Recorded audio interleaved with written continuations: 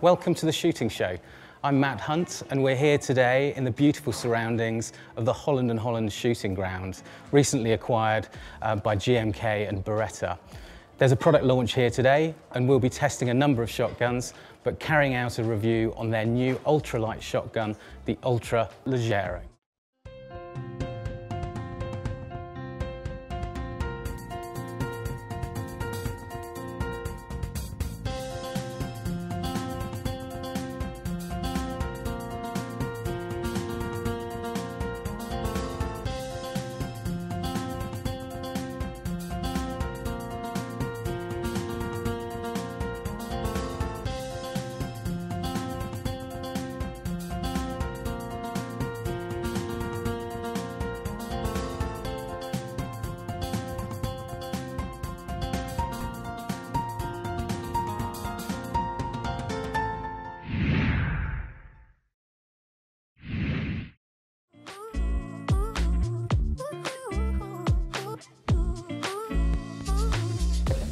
With the sun shining and the beautiful grounds laid out before us, we're going to go and test these guns. So before we hand over to Matt, I'm here at the Holland Holland shooting ground for a press day. We've had a lot of interest in this new model from Beretta. It's the model Ultralight, Ultraleggero, which in Italian obviously translates to ultralight. It's currently being launched as a 12 gauge game gun. There'll be a 20 gauge version to follow. The new Ultraleggero has a skeletonized steel receiver, which means Beretta have managed to reduce the weight in the action between the hands, making the gun very nicely balanced and very dynamic to shoot. Skeletonized receiver means that the bottom of the action is hollowed and there's a polymer plate replacing the usual steel bottom. There are polymer inserts on the side of the action, which again reduces the weight in this vital area. Overall, the gun weighs in the region of 3 kilos in 30 inch. Then there's a 28 and a 26 inch version with the weight reducing accordingly. And there's also a ladies version called the Victoria with the shortened stock, the Monte Carlo and the higher comb, cut back at the toe especially for the ladies, and a radiused grip. So the feature of this gun include steel proof. It's also HP superior steel proofed for high velocity steel loads. The trigger plate is aluminium, again to reduce the weight. The trigger mechanism is based on the Silver Pigeon and the 690 series. The forend is new. It's an aluminium forend catch based on the 694. So that basically means we have 2 loops instead of the usual 1 loop. The gun hinges on the first loop and catches on the second to give a constant fit and a smooth opening. Over time, the forend loop can be adjusted to keep that opening nice and smooth. The gun has the Optima HP chokes. It has a new style lightweight recoil pad. The stock has been hollowed to reduce the weight again and keep the balance between the hands. Single selective trigger, no side ribs on this gun, again all about the balance. The gun's the black action. The retail price will be in the region of 2,500 and it will be in the shops at the end of this month. Okay, so as Robert just said in the intro there, the story of this gun is a lightweight gun, and most importantly the departure from using an aluminium action. Very clever system, skeletonizing away areas of the action that aren't required for strength and replacing them with polymer inserts on the side of the action and on the underneath. But they haven't just stopped there. With the stock all machined out, it's made it very light in the back of the gun, and also with no midrib. It makes the gun still balance superbly well with 30-inch barrels, which many dealers are going to be delighted to see. The gun still is just fractionally forward of the pin, but we've managed to achieve 30-inch barrels, which is very much the market currently. I think we're going to see people really latch onto this as a gun that they will use for walking, with more steel shot being used, It's definitely an advantage over a 20 bore using a 12 bore, but there's no compromise in the weight. The 12 bore will shoot a lot heavier cartridge, simple as that. And we're going to try it now on some fairly basic clay targets here at Holland Holland. And we're going to start with some 28 gram Ely Blue. They're a 7.5 fibre wad, and we're just going to try them on a fairly basic target. I'll just shoot 2. Pull.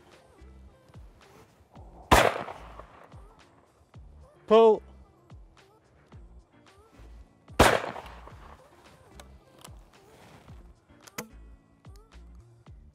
So the gun handles really nicely. Very much a familiar feel to this Beretta, like we've all used for many years. No great departure from it. It feels light, but hinges beautifully when you open the gun. As you just saw there, the extraction's absolutely fantastic. There's a slight resonation in the harmonics of the gun when you shoot it without the mid-rib in, but most people probably wouldn't even notice that, and I wouldn't say it's a down point. We'll just shoot another 2. And what we'll do this time is we'll change the gun from firing on the top barrel simply by moving it across to fire the bottom barrel first. And it'll be interesting just to see how the gun reacts with recoil firing that bottom barrel first. Pull. Pull. And virtually no difference between the two. I'll just shoot 2 more. Pull. Pull.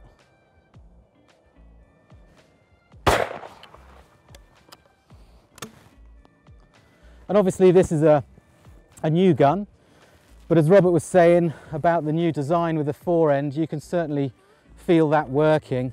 Those 2 barrel lugs, with the first one pushing the forend back onto the hinge and applying pressure, the gun feels very tight. And that will obviously stay with the gun as it's shot many cartridges. It's very easy just to keep the forend applying pressure there, so that there's always good bearing surface when you open the gun. It won't ever feel loose or sloppy, which is a really great thing. Being made out of aluminium, it takes some of that weight out the front end as well, which is really great. So yeah, overall, a gun that's £6, it shoots very nicely with 28 gram cartridges. Very little recoil. Pull.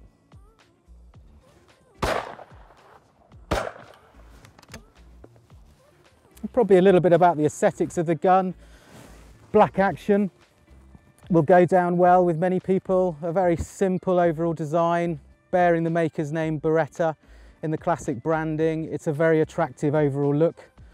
Wood grade's nice to see a dark piece of wood with a satin matte oil finish. It'll be very durable. Checkering in the classic style of Beretta.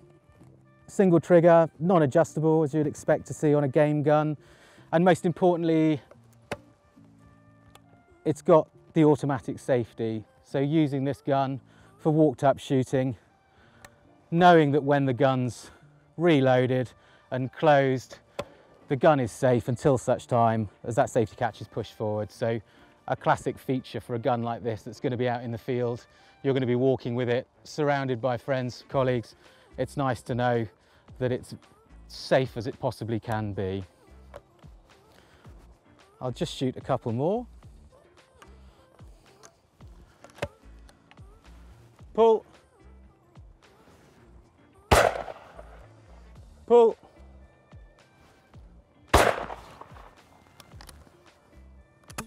And you can probably see from the shooting there, the gun doesn't move in the shoulder at all. Partly due to a very neat Beretta factory fitted recoil pad on the back. Works really well, secured in the usual way, just with 2 shots, two screws in there. And obviously you can take that out to access the stock bolt in the back. Barrel configuration is very standard to Beretta, the usual Beretta game rib, which is nice to see. Monoblock, the barrels are in construction, with 3-inch chambers. So it will shoot the very largest of cartridges, and obviously will digest any of the high pressure steel cartridges. So the barrel profile's very clean, classic Beretta game rib on this gun. No flaring at the muzzle, which is nice when you look down the gun in your shoulder. The profile of the barrels are very clean. Choking system is an Optima HP, and this gun we're using today is set at 1.25, so nice standard choke. They're Optima HP chokes, so they'll take the high pressure steel. It's always going to be in the choke where the pressure builds the most as the pellets are forced through there if you're using steel. So having that high pressure choke system in there is a very good thing. Last two. Pull.